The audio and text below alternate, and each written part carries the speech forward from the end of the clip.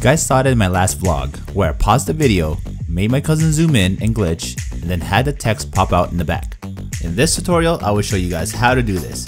Make sure to like and subscribe though if you like this type of content.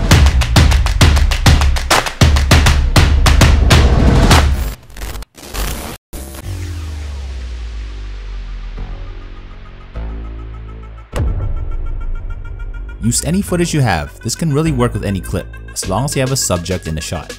I got my friend Arnold to help me out with this one clip.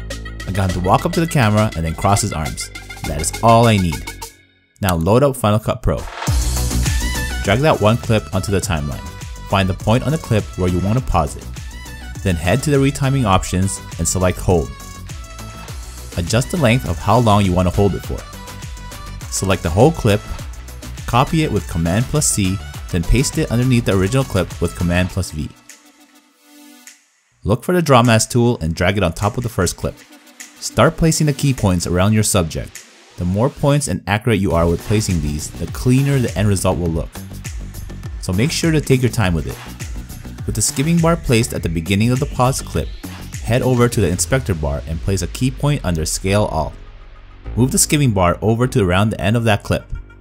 Change the number to whatever size you want. I usually adjust it to about 15 to 20% bigger.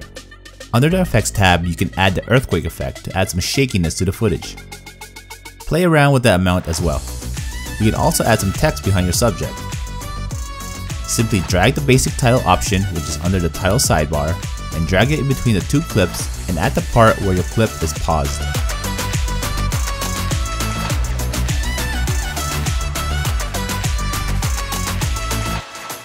You can also drag the Earthquake effect to the title to add some more movement. And you're done.